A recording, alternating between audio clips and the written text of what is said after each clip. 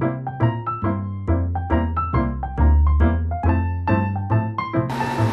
have made tea because I have an upset stomach and I want to use my pretty pink sweater mug to drink it.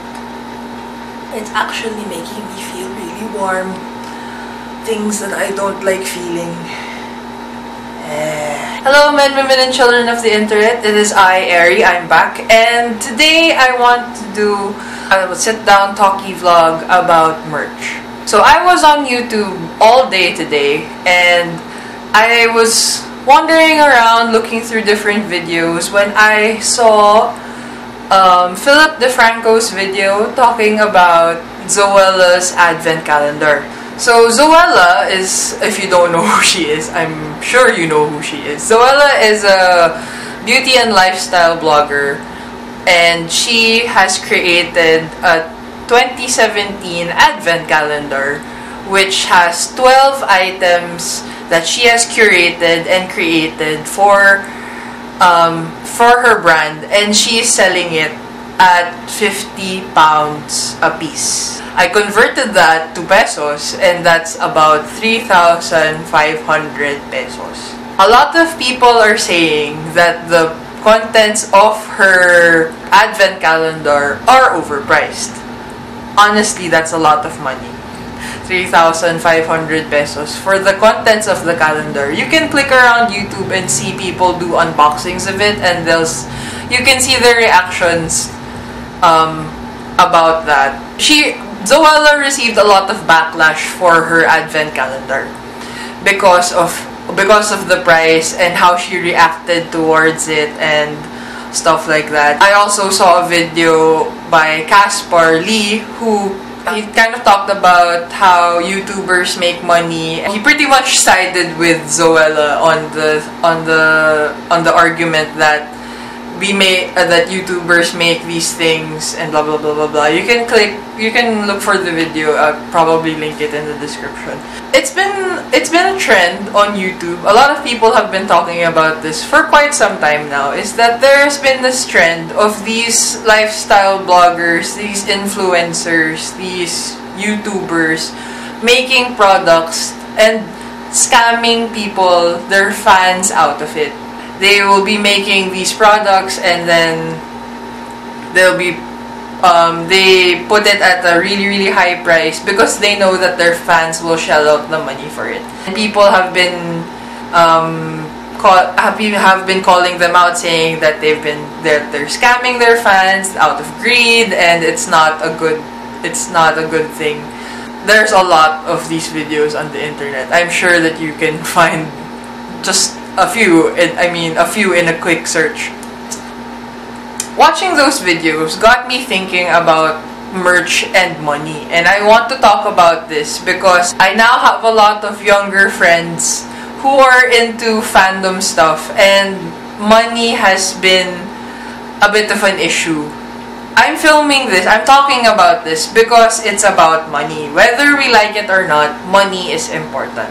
For us members of society, if we want to function, we need money. That's why I'm talking about this. I have a couple of points that I want to discuss about the topic of merch and fandoms and stuff. So if you're interested, please keep on watching. If you are not, you may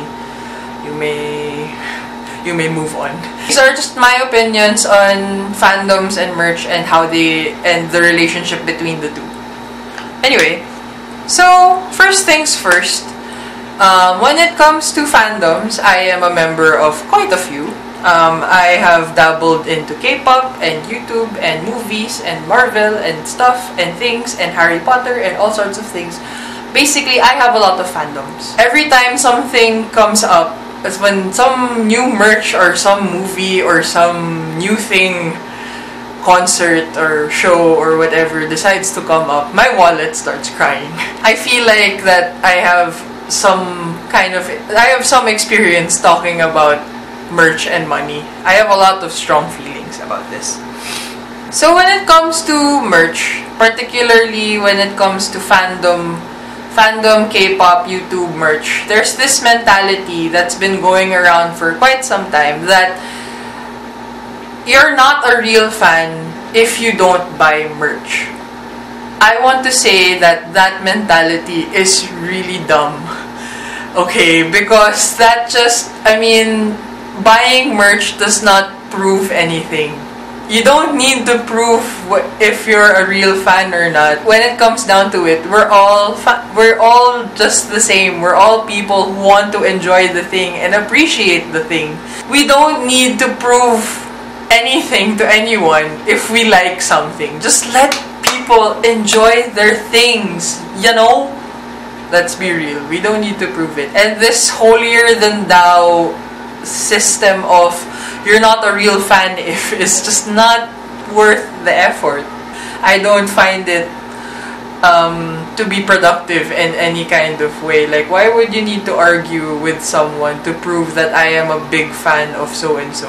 It's fine if you like the thing casually or addictively or you stan it, whatever. If you like it, you like it. It's fine. It's okay. Second point I want to make is that buying merchandise of your faves is ultimately optional. Let's be real, okay? You only have a certain amount of money. If you're a student, which I am right now, you only have a certain amount of money and you need to budget that money for all sorts of things.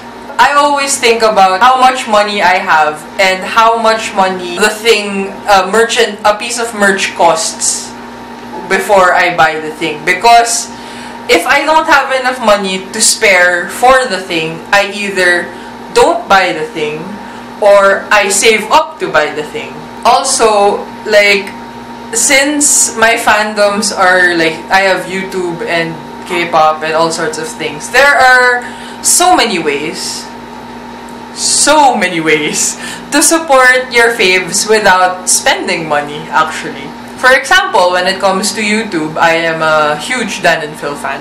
Shout out to the Titas of Vanilla group chat.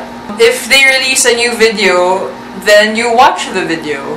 You give them a thumbs up. That's enough support. You're showing support by watching their videos, by patronizing their content, and by liking the content that they make. That's enough support for them. Your views and your subs are ideally in the machine of YouTube are the most important thing that you can do to support your favorites. Everything else is extra. I always go back to Dan and Phil when it comes to YouTube fandom because Dan always says that you don't have to buy merch. It's hard. It's hard to not have the money to buy things, and that doesn't mean just because you can't buy things doesn't mean you're less of a fan. So, yeah, in the big scheme of things, in the big YouTube machine, their monetization comes from views and likes and subscribers and comments and all of those things that YouTube has. So everything else is just extra.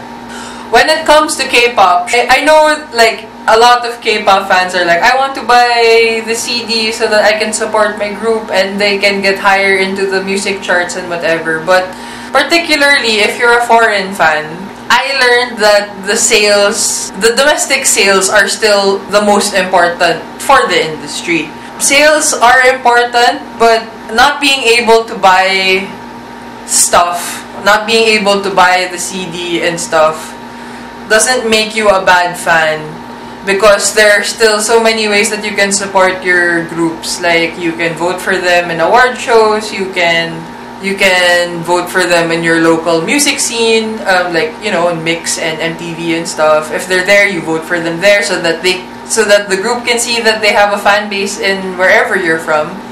You can also stream their music, like on Spotify or Melon or whatever else streaming platforms they have. You can watch them on VLive if they do that. You can watch them on YouTube also if they do that. When their videos come out on YouTube, you rack up the views so that they can break their, you know, whatever it is, the challenge that they need to do to make revenue on those things. We don't have to pay. It's just, you know, all of those things that I said are also ways to support your favorites. So, my third point is that people have priorities. When you think about your budget as a consumer, you always have to think about what you need to prioritize. Is it merch versus food versus tuition fee versus electricity bills versus rent versus all sorts of things? And sometimes there are just more important things that you need to spend your money on, and that's okay. As much as merch is supporting your favorite, you need to remember that you're a person that has needs too. We have the choice to put in the money and support our favorites, but we also have to remember that we have priorities in life. Especially if you're a student, you need to remember that your education is very important and that you shouldn't take that for granted. That's what's going to give you opportunities to make more money in the future or to make a difference in the future. Whatever it is that your goal is when you are employed, it starts in your education. Oh boy, I'm going on an education rant. I'll talk about that some other time because that's going to be another hour-long video. It doesn't mean that you don't support them in whatever it is that they're doing. It's just that some people just have a little bit more budget to afford these things. If they can afford them, then that's okay. If you can't afford them, that's okay too. Whether or not we have money, we're all here, we're all fans, and we're all here to support our favorites, okay? Bragging about, oh, I have all of these merch and all of this blah blah blah, I have the capacity to do this and that. Bragging and making people feel like they don't matter because they can't afford it is not cool, okay? This elitism and fandoms, especially when it comes to finances, has to end. It's something that we enjoy. It should be fun. It's not fun if we're bringing people down and making people feel bad for not being able to buy stuff. My fourth point is that if you want to buy merch, make sure when you buy merch that it's going to be worth it for you. Pick and choose when it comes to concerts and things, because if you attempt to attend all concerts, you're gonna end up broke and hungry. And, you know, priorities nga eh. So always remember that it's for enjoyment, it's for fun, it's for the experience of being able to remember these things when you're older and not regret your decision of not going. If you want to buy merch, if you want to buy concert swag or whatever, just make sure that you're buying it for the right reasons. You're buying it to appreciate and support, not to brag, because that's not cool. I have mentioned this so many times now. In summary, what I want to say is that merch is cool, but optional. You love what you love in the way you can. It's not a requirement to shell out tons and tons of cash to support things that you like.